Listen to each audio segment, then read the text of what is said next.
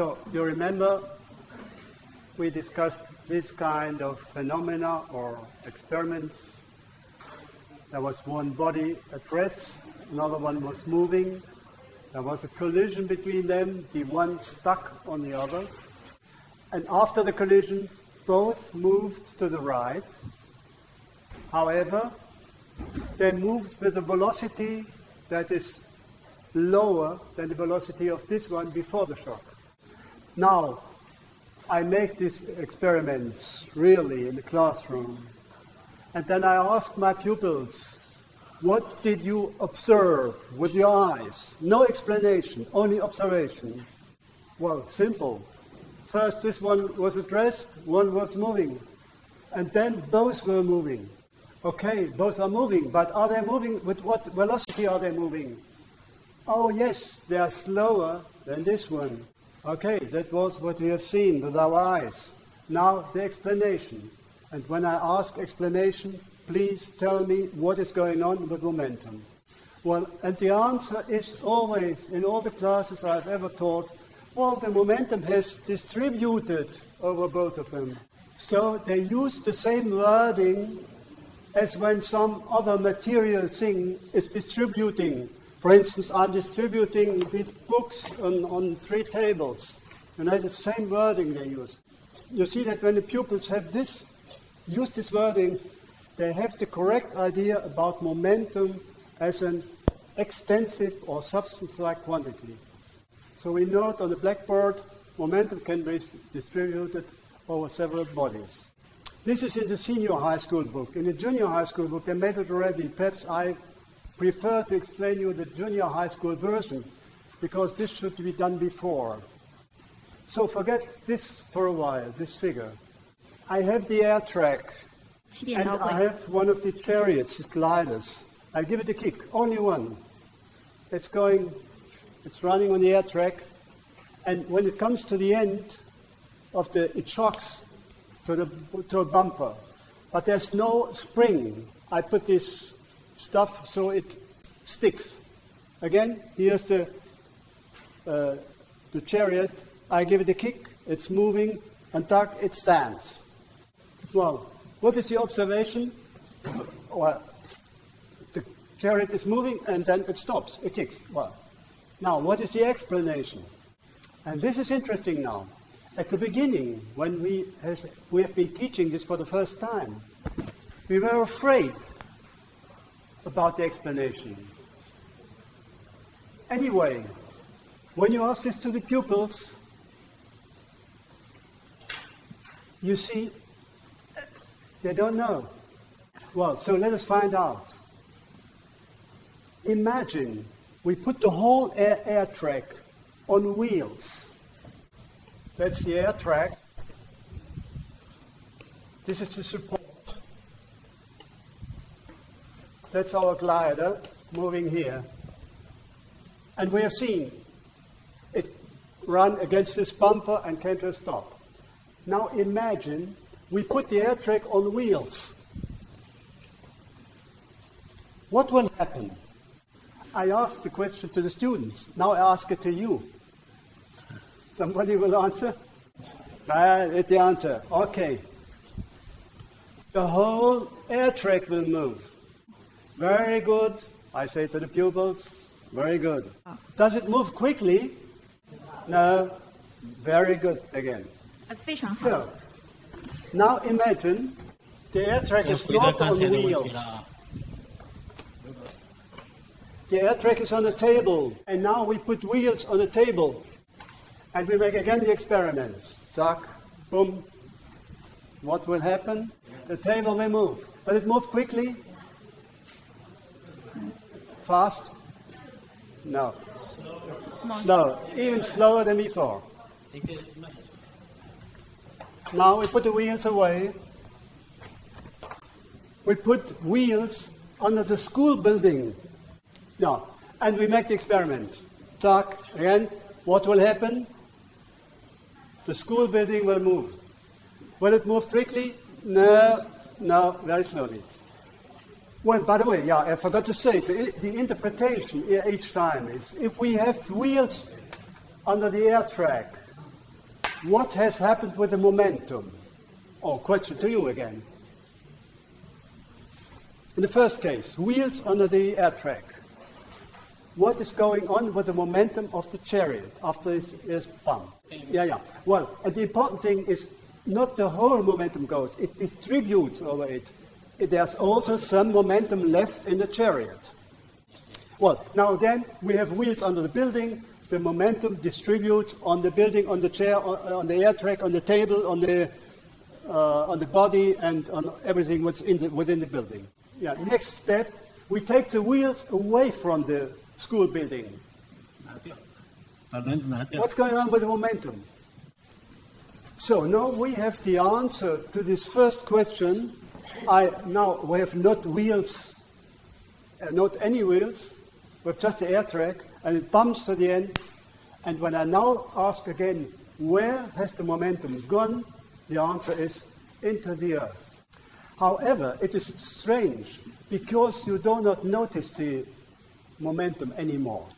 Because the change of velocity of the earth is so slight that you cannot notice that the momentum is going down. And now I must make a remark for you, the teachers, because I don't know if you're surprised.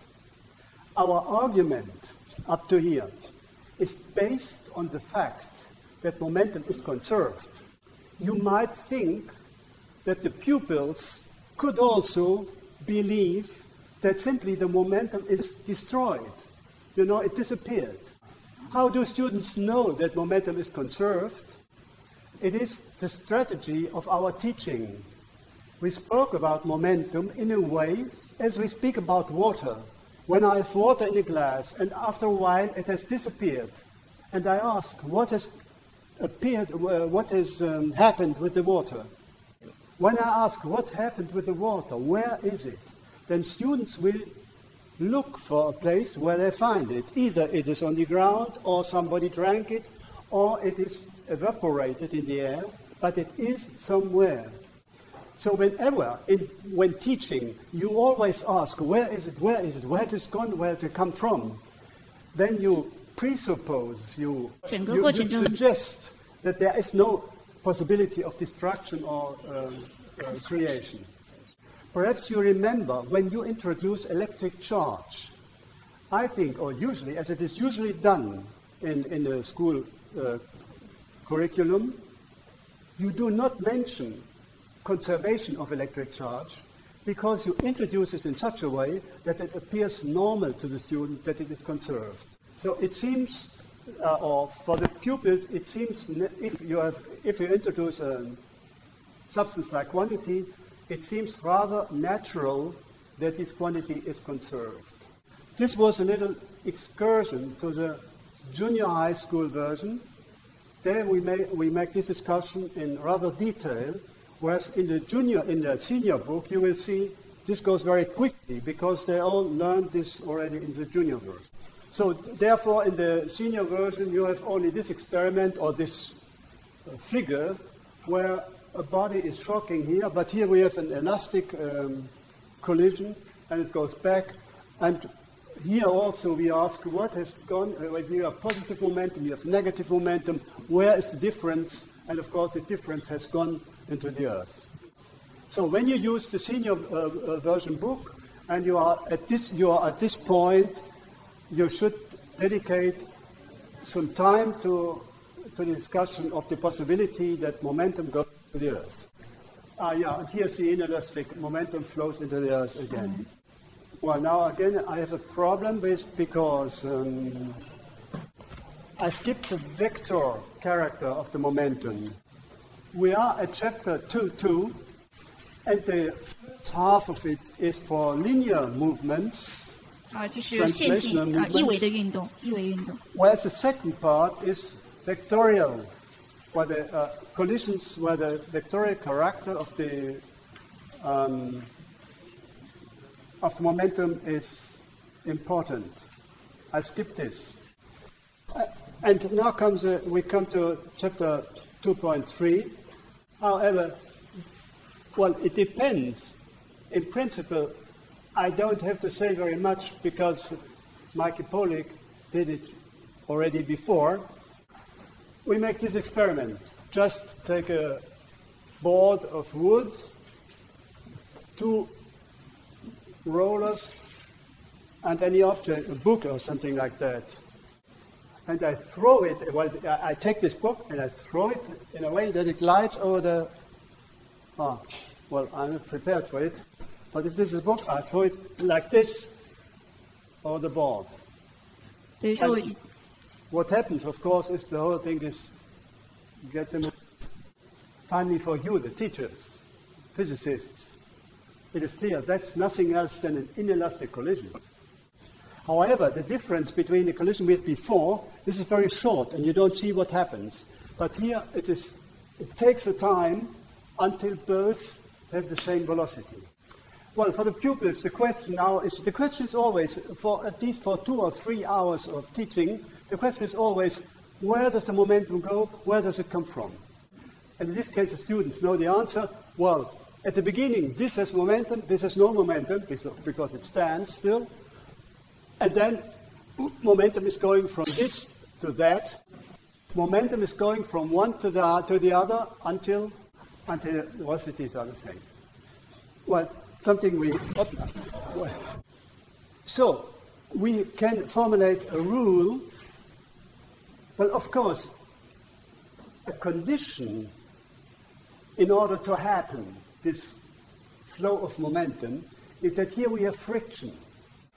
If there's no friction, it will glide over it without a momentum transfer. 如果没有摩擦的话 ，A 就直接飞走了，就是直接飞出去了，没有这个动量的转移。So we have the result.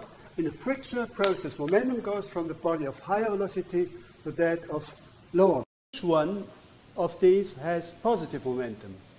And strangely, to my surprise, they always said to the right it is positive. And how do you know? Well, that's in mathematics. There's always right is positive. And I say, yes, that's true, but this is a convention. We agree upon this. We could have defined it just the other way around. Well, I think we have to come to an end. So if the positive direction is defined to be to the left, then what is the flow of momentum? Pardon? If positive direction to the left, yeah. What will be the direction of the momentum? Flow of momentum? Positive momentum to the left. 但是他提醒就是在有些场合下面，为了解题的方便，你自己可以规定一个正方向，就不一定要是按照常规的。Yeah, that's right. But the rule is the same. It's different from the Newton system. And from Newton's mechanical system. A Newton's mechanical system, when you compare 2 vectors, you only consider the magnitude. Consider the magnitude, for example, this one, 20 always larger than 10. Yeah. And if one is this direction, the other one is this direction, this one is always larger than this one. Yeah. And you know that. Yeah, but normally you do not need to compare 2 vectors because you do not formulate this rule. So, at the end, I would like to say 2 sentences more. I would finish by saying 2 sentences about this problem. So it was very interesting, this experience, to see that most vivid discussions came up when we just discussed about questions of science and actions. And indeed, according to my teaching experience, mechanics is one of the reasons that mechanics is difficult is the fact that all the important quantities are vector quantities. This is the same in Newtonian as in the KPK mechanics. You know all these paradoxes with one force and this force, and you have, for instance, a string, and there's one force and the opposite force, and do they compensate, or is the total force twice that? All these problems are due to the fact that you have to do with vectorial quantities. And this, of course, can be avoided in KPK. So you have seen, up to this point, before I formulated this sentence, everything was simple, and pupils understand it very easily. However, when you enter the question of signs and directions, it becomes more complicated, although what they learn about physics is not very much. So these are more mathematical questions. Yeah. So you have here, you have more kind of pedagogical problem. What we want is that at least in the junior high school course, that the students come quickly to important, interesting physical results, and that is why we avoid the vector character of momentum as far as possible. We treat the vector property only at the very end. And we get very good results. We proceed to even the connections between momentum and energy, all without speaking about the vectorial character. And by the way, when I am teaching, and I have a school class which is not very bright, then I skip this sentence. I skip this rule, because all the problems come up the first time when we have this rule. Just skip it. If students are bright, then you can do it. And then you have all these discussions we're just here. Now, one of the problems that you will have if you are teaching only 15 hours, and you want to get to some interesting results, try to avoid to discuss too much about all these problems, directions and